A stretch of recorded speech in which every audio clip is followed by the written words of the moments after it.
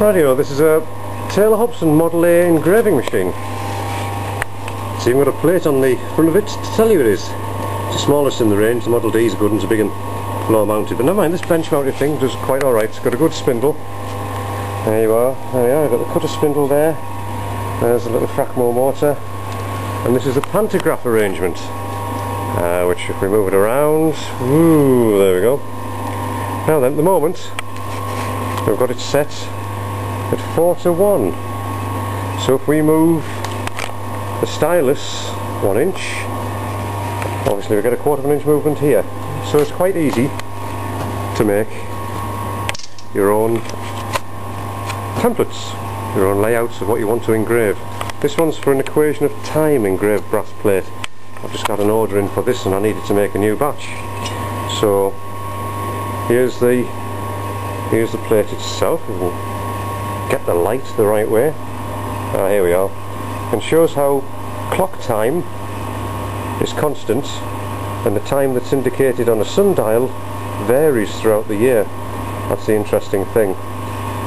So it's near coincident in January. You can see that in February it oscillates, drifts like mad, back up again in May to the opposite, down again, and way above to plus 16 minutes October, November. It's quite interesting, this difference between sundial time and clock time, and you really need one of these engraved plates so that your sundial can tell you accurately what time it is. Otherwise you'll always have this variation. It's constant throughout, according to this little engraved plate. Handy thing to stick on a sundial somewhere. So we've got the master. You can see we've got 2 minutes per division here, these vertical divisions. We've got the months marked off along here, and a general title, the equation of time. So as we, for instance, move the stylus over to the beginning of the equation of time, each time the stylus is in a letter to engrave, we come along here very quickly and drop the cutter, a little felt tip pen mark to tell you when it's the right place. We drop the cutter and obviously can engrave that character, and we lift the cutter again quickly, get on to the next one. It's quite a quick activity once you get going, but it's got to be set up right, that's the problem. So we'll make sure the cutter's high, pull it out. Here's the actual workpiece. Here's the plate. Oh, but hellish light problems. Now then, there's 2 clamps obviously, and through experiment I've found that we need a 3 thou tapering shim underneath here, 3 thou there, 2 so that's the 3 thou there, 2 thou there, and a shim. There's a piece of copy of paper which is 4 thou. To get these little shims, it's quite easy. You just you need some cigarette papers, little rizzlers. We know they're 1 thou thick, so here we fold one twice, gives us 3 thou, then cut most of it away until there's just a 2 thou thickness for most of that width underneath the plate. That'll function right. The only other bugbear with this machine, this is a bit tricky, you've got to move obviously this whole assembly, the pantograph assembly, by means of this. That's better, reset the aperture. So this little thing is divided in 1/1000 of an inch per division, if I knew what I'm talking about. And so the little thing moves up and down, there we go, and we alter the depth by means of the hand wheel. If you don't have one of these, you are stuck with purely guessing what depth your cutter is by means of touching with the cutter and then dropping down what you think is appropriate. That is a non-starter as far as I'm concerned. You don't know where the hell you are. And if your cutter perhaps chips or breaks halfway through, how do you set it again to the same depth? This is the only way to work. So it's a rigid little assembly. It's quite good actually. There we go. I've had this machine for about 30 years. A man down in Derby said, there's a one going. Do you want it? So he actually bought it on the spot for me, and we settled up on the money later on.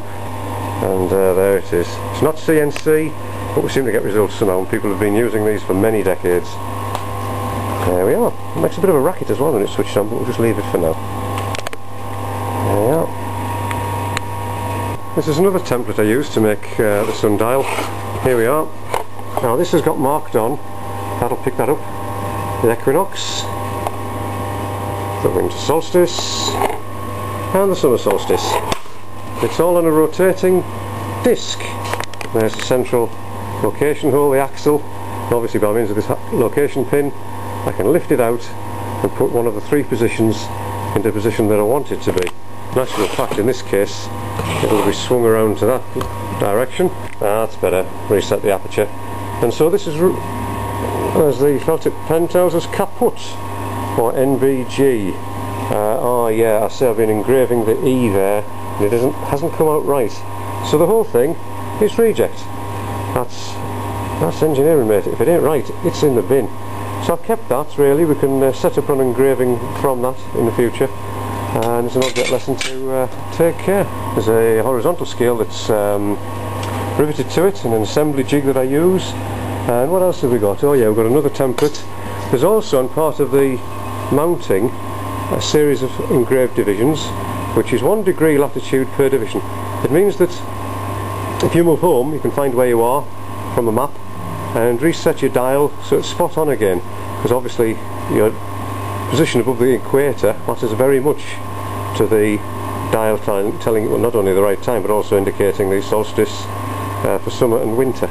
And so it's quite interesting. And I was thinking about this the other day. I think the important thing with ancient prehistoric peoples, why they wanted to know, particularly the winter solstice, is the fact from that point they could mark off their pagan festivals, such as the first festival Imbolc, which is to do with the lactation of ewes, and of course at the same time, a week before that, we get the increased bird song, increased light levels. So I think Imbolc's about 40 days from the sun at its lowest point, so it's obvious, being agricultural economies, they want to know when the sun's at its lowest. It's absolutely vital. It was their whole world, their whole lives. So that's what we do, making sundials. Right, just thought I'd add this. It's a shame not to show this jig. This thing here clamps as a jig to hold whatever scale we're working on if we want to engrave not only the solstice, equinox, but also the numerals. This is a rotating disc. Pin lifts out, we place it through another hole, we can rotate it to get another numeral. Obviously it's got to be clamped down. This is only a quick setup for the purposes of the little film. Anyway, so we've got all our numerals there that we want to engrave, plus a couple more on the other side of that disc. And then we'll come down to this thing. And if we take out the copper scale, the other side, we can see that there's a wedge. This is a wedge, very, very long, finely tapered wedge.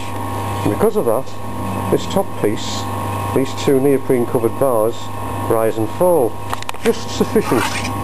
So you can shove the scale in, right, underneath, push the wedge along, which forces this rising and falling carriage or clamp piece to come down onto the copper scale.